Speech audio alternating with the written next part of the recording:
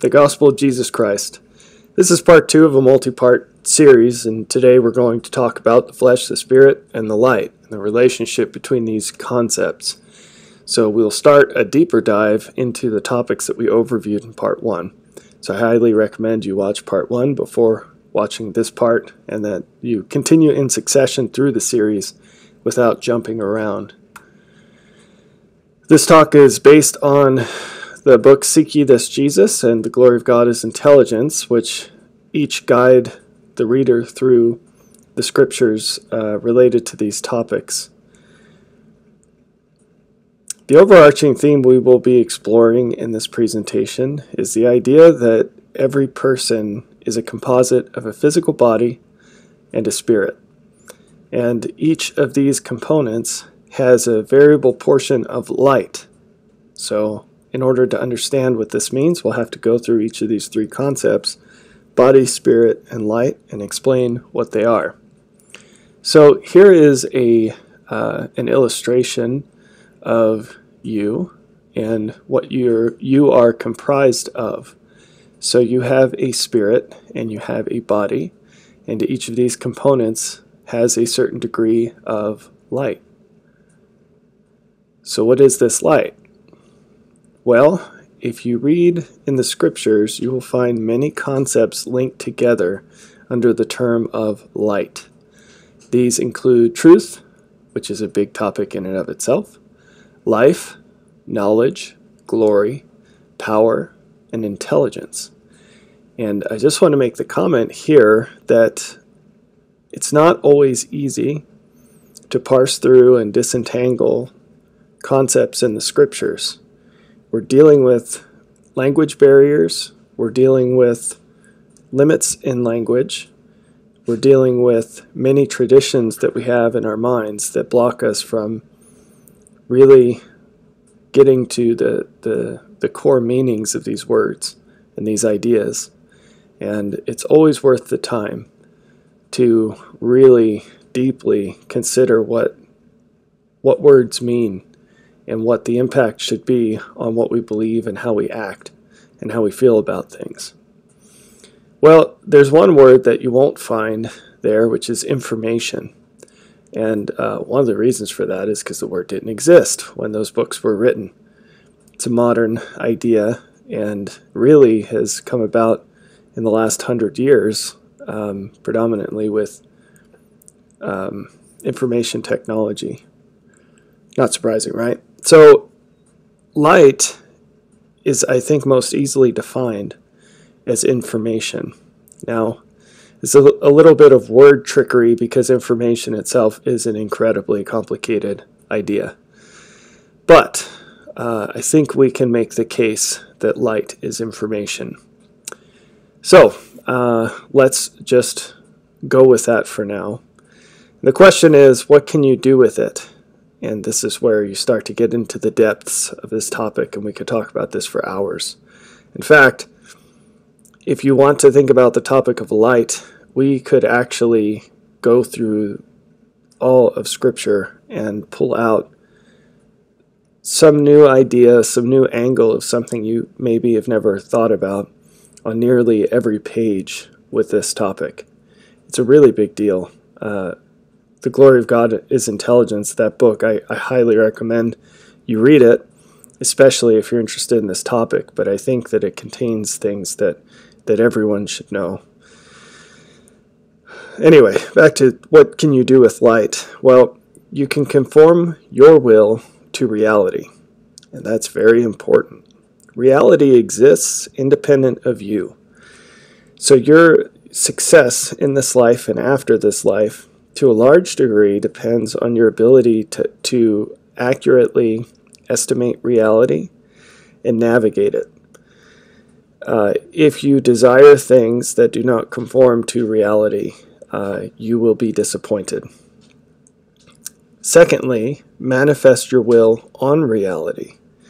Now, this might seem contradictory to what I just said, but it's not. If you know the rules of the game, you can play the game to determine, to obtain the outcomes that you desire. but you have to play according to the rules of the game.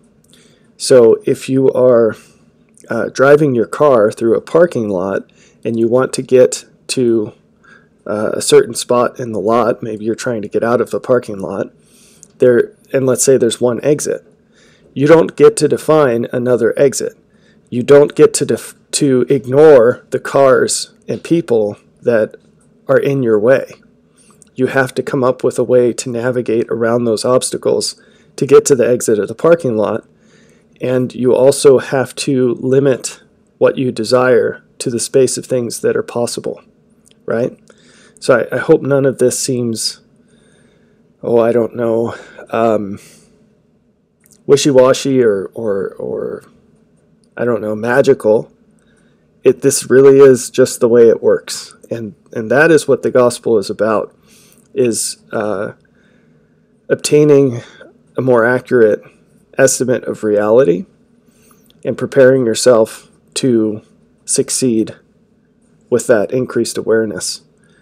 And if you learn the rules of the game, then you can do things that other people can't do. So what's the difference between the light and your light? Well, the light is in all places and through all things. And this is equivalent to God's light. The light exists independent of God, but because God has subscribed to all the light, then you can use these interchangeably and say all light comes from God, because God has acquired all light, and he's also the means of us obtaining it through his sacrifice and condescension, and through this creation which he generated. So in Doctrine and Covenants 88 we read, "He that ascended up on high, and also he descended below all things, in that he comprehended all things, that he might be in all and through all things the light of truth." And this is talking about the Savior Jesus Christ. "Which truth shineth, this is the light of Christ." So the light of Christ is the light that emanates from him, that is in all and through all things, the light of truth. It's in all places, and it's through all things. And it's also the fullness of the light that God has. It's everything, all at once. This doesn't mean that just because it is available in its fullness, that it is perceived or received in its fullness. Light is perceived and received at differing resolutions. So there is light in all things, but not all things respond to the light equally. And because of this, because light is not received and perceived in its fullness, it's perceived and received in differing quantities at differing resolutions, is the phrase that I prefer. There's a huge difference in the amount of light that different things have, and there's a huge difference in how that light is manifested. So, in John 1:5, we read that the light shineth in the darkness, and the darkness comprehended it not. So, for beings that are less aware of light, they don't realize that it's there, but it still is there. There's a concept of being quickened, and for now I'm just going to make a quick, no pun intended, definition of this, which is that the idea of being quickened is to perceive and receive light. So it's the degree to which you perceive and receive light. And as an example of this, the scriptures teach that the light that makes your body alive is the same as the light that lights the sun and the light that quickens God. It's all the same light. Okay, but these three instances are incredibly different. And the reason for this is because light is perceived and received at different levels. If you think about the narrow sub-definition of light as intelligence, this shouldn't surprise you, because if you look around you at your fellow human beings, you will see a very large difference in intelligence. There are people who are really intelligent. There are people who are really not intelligent. And there's everyone in between. And this is the way that light works as well. But the range of perception and reception of light is far greater than what you perceive as the range of intelligence in humans. But that's probably a good enough analogy or example. Now we're talking about the light. So when we talk about your light, your body has a certain level of light, a degree of light. And that is the amount of the light, as in all the light, that you perceive and submit to. Okay? Those are two separate things, perception and submission to. So you can perceive more light than you reconcile yourself to. But even your perception is going to be very limited compared to the fullness of light. So your light is also, you could refer to that as your awareness. And that's your perception of how things really are. It's what you believe. It's why you believe it. It's your understanding of reality. And that's an estimate. It's always an estimate. And estimates are differ from reality in that they are always at least inaccurate and sometimes incorrect. So if you want to expand your awareness, you have to get a more accurate estimation. You have to learn what you believe that is wrong and learn what you don't yet believe that is real. So the point here is that your light is less than the fullness that God has, which is also always available to everyone through what he does. So the Lord Jesus Christ is an example of how to acquire this light. He is one with the Father because he shares all the light that the Father possesses. They each possess the light that the Son has. And this drives what they do. It drives why they do it. It determines what their character is, etc. And the purpose of the gospel is to convey this light to us. And as an individual, you can draw closer to the Father and the Son until you become one with them in the same way that they became one with each other, rather that the Son became one with the Father, which is to acquire the light that the Father has. Here's a scripture describing that. This is from John 17. And this is life eternal, that they, which is us, might know thee, the only true God, and Jesus Christ, whom thou hast sent. So this was the Lord speaking, and he was saying this to the Father. And now, O Father, glorify thou me with thine own self, with the glory which I had with thee before the world was. Sanctify them through thy truth. Thy word is truth.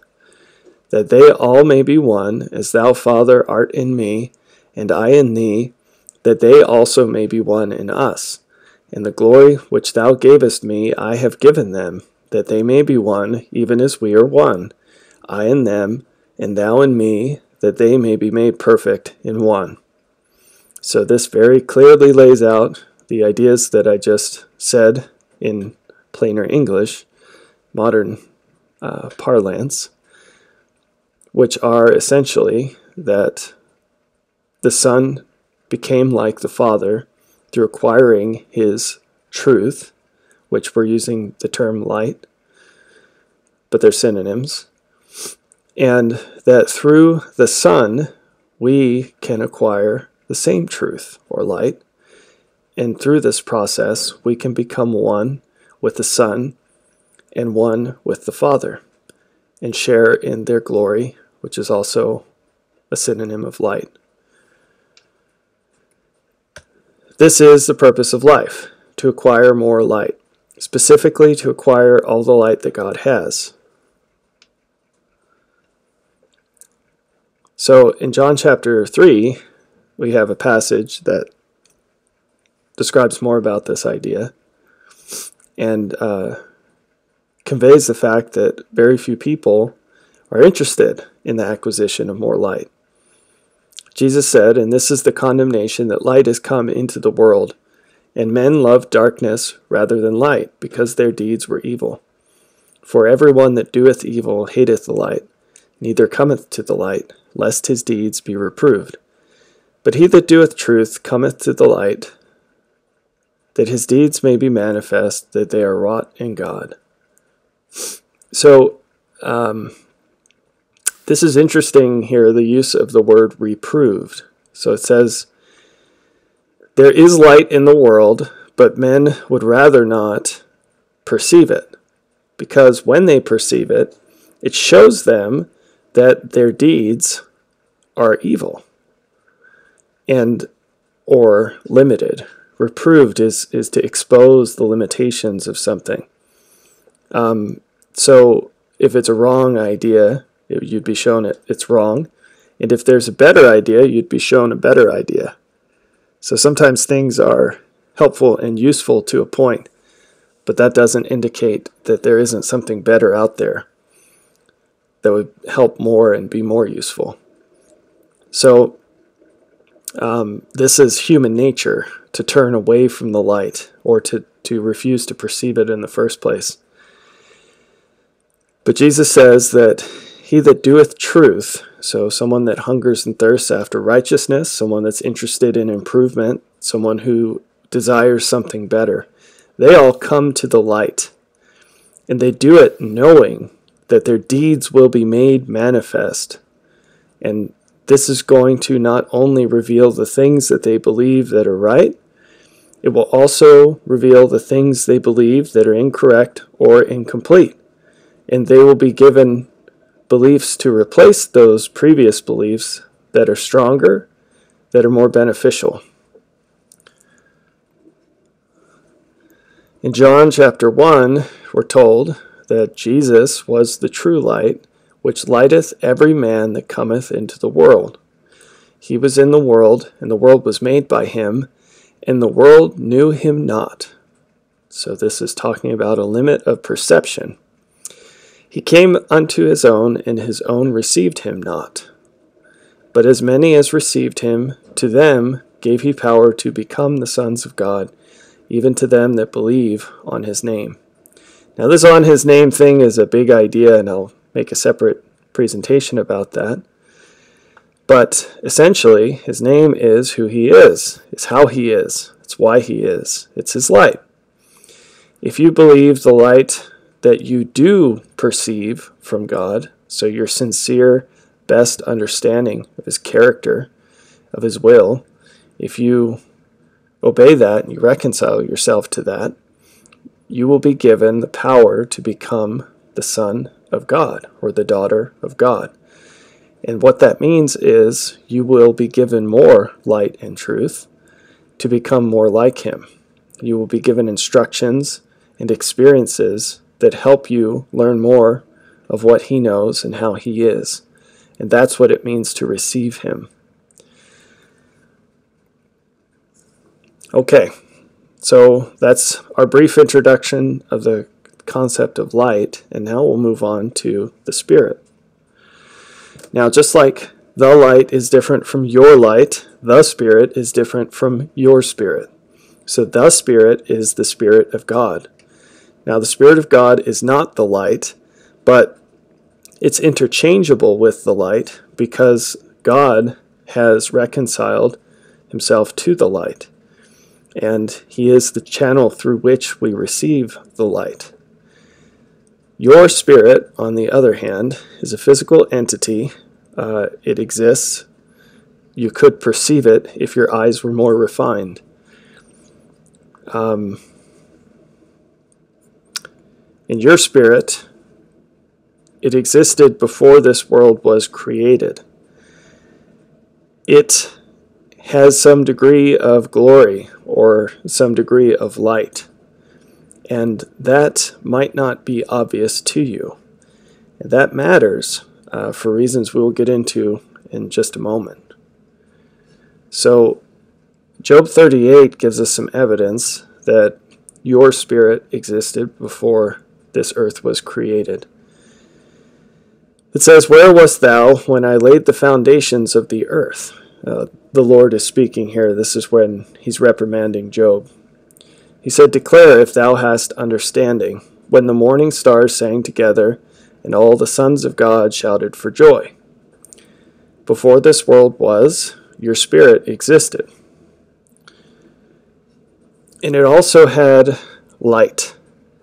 Job 32:8 says, "There is a spirit in man, and the inspiration of the Almighty giveth them understanding." This understanding is a synonym for light, and it comes from the spirit that's in you. Now we'll talk about the flesh. Your physical body is an enemy to God. The natural man is an enemy to God and has been from the fall of Adam. Your physical body has desires and appetites that lead away from God's will.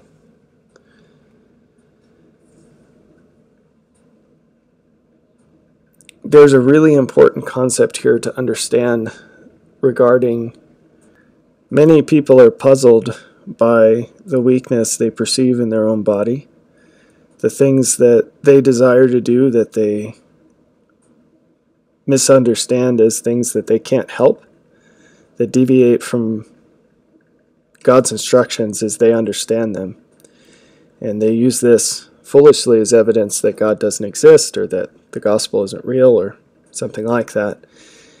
And what they don't understand is that God issues us the bodies that we have and the experiences that we have in our lives in love. God is love, and everything he does comes from that center. So the reason he gives us the bodies that we have and the experiences that we have, you have to understand, in order to understand that, you have to understand that this existence, your existence, it didn't start when you were born. It started long before that, and it won't end when you die. And this part that you're aware of, this current mortal life, the purpose of this life is to teach you the things that will help you have greater joy and happiness here and hereafter. And one tool in this is your experience in this mortal life, whether that's external, in terms of what family you're born into and situations that you face in life, or what's internal to your body.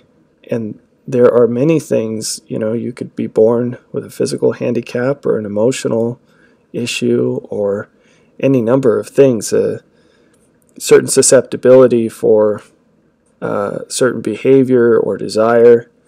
And all of these things are done in love from an all-knowing God who gives you specific engineered situations that are precisely designed to provide the opportunity to learn exactly what you need to be happier here and hereafter, to learn things that you could learn in no other way. It's very important to understand that there are constraints on reality, and that because of these constraints, sometimes the way that we have to navigate it, the way that the Lord provides for us to navigate it, may not seem necessary or logical or wise or loving in our limited understanding of things, but they are precisely all of those things. In Ether 12:27 it says, "If men come unto me, I will show unto them their weakness. I give unto men weakness, that they may be humble, and my grace is sufficient for all men that humble themselves before me. For if they humble themselves before me, and have faith in me, then will I make weak things become strong unto them." See, the purpose that God has is to make you stronger, to make you happier, to teach you more of what you need to know, to be in a better place. Everything he does is out of love.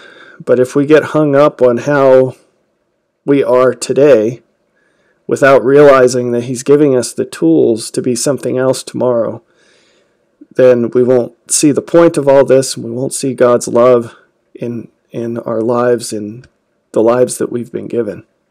And we certainly won't make the efforts to use the tools that he's provided to become something more. Every single person born into this world is given access to the light which lighteth every man that cometh into the world, which is the light of Christ. Now, there's a difference in the light that your body has and the light that your spirit has. The light that your spirit has exceeds the light that your body has. The Lord said, "The spirit indeed is willing, but the flesh is weak." The flesh is weak, and that's all part of his purpose. He also tells us what the source of the light is in every man. He said, "The Spirit giveth light to every man that cometh into the world." He also described to us the relationship between the light in each of these entities, your body and your spirit. He said, "He that findeth his life shall lose it, and he that loseth his life for my sake shall find it." He wasn't talking about the life of the physical body only. What he was talking about was your identity, who you really are, is not defined by the body that you were issued at birth. It's not defined by the environment you were placed in at birth or since birth. Who you are is defined by the Spirit within you and all of your experience with God before you were born up till now. And from when you were born up till now is a very small slice of your existence. And so to think of yourself as who you were born as and who you have been since then is like thinking of yourself as what you did this morning. It's to ignore the vast majority of your experience. And this is very important because it introduces a topic we'll spend some time on for the rest of this presentation and beyond, which is the relationship between your spirit and your body. Part of the purpose of this life is to become aware of the Spirit within you and how God uses that to convey light to your understanding. And you can use this to discover who you really are. And you might be surprised at how different who you really are is from who you have thought you were your whole life. And it's always a pleasant surprise. It's a one-way transformation. The Spirit is stronger than the flesh, and it has more light. I quoted part of this scripture before, but now I'll read the whole thing. This is from Mosiah 3:19. "For the natural man is an enemy to God, and has been from the fall of Adam, and will be forever and ever, unless he yields to the enticings of the Holy Spirit, and putteth off the natural man, and becometh a saint through the atonement of Christ the Lord, and becometh as a child, submissive, meek, humble, patient, full of love, willing to submit all things which the Lord seeth fit to inflict upon him, even as a child doth submit to his father." There is so much in this passage, and we just don't have time to dig into it, but we'll unpeel it line by line in the rest of this presentation and in some other ones. But the point here is this: submit to all things which the Lord seeth fit, and then how you do that. It's through yielding to the Holy Spirit instead of the natural man. Now, we haven't really gotten into the difference between your spirit and the Holy Spirit and all these things, but we will. Here's a passage from Romans 8. "For to be carnally minded, or to operate from the position of the flesh, is death. But to be spiritually minded, or to operate from the position of the Spirit, is life and peace. Because the carnal mind is enmity against God." And enmity is a word that's not really used much anymore, but it means in opposition to. For it is not subject to the law of God, neither indeed can be. So then they that are in the flesh cannot... Well, let me back up. For it is not subject to the law of God, neither indeed can be. This isn't talking about the commandments Moses received, or, what your preacher says to do, or whatever else. When it's talking about the law of God, in this case, it's talking about the influence of God, or the things that God teaches you on an individual level. We'll get into that later, but the flesh is not the conduit for the law of God. You don't receive revelation in your flesh. You receive it in your spirit. It can't be subject to the law of God. So then they that are in the flesh cannot please God. But ye are not in the flesh, but in the Spirit. And Paul's not saying you don't have physical bodies. He's saying you don't operate based on what your physical bodies tell you. You operate according to what your spirit is telling you. You subdue your flesh to the Spirit. He says, but ye are not in the flesh, but in the Spirit, if so be that the Spirit of God dwell in you. That's the key. Now, if any man have not the Spirit of Christ, he is none of his. And if Christ be in you, the body is dead because of sin, but the Spirit is life because of righteousness. Again, he's not saying your physical body is literally dead. He's saying that it is no longer actuated by the desires of the flesh, but through the desires of the Spirit.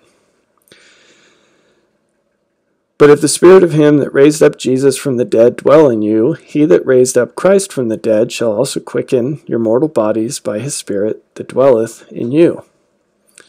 Therefore, brethren, we are debtors, not to the flesh, to live after the flesh. For if you live after the flesh, you shall die.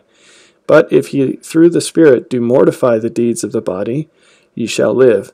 For as many as are led by the Spirit of God, they are the sons of God.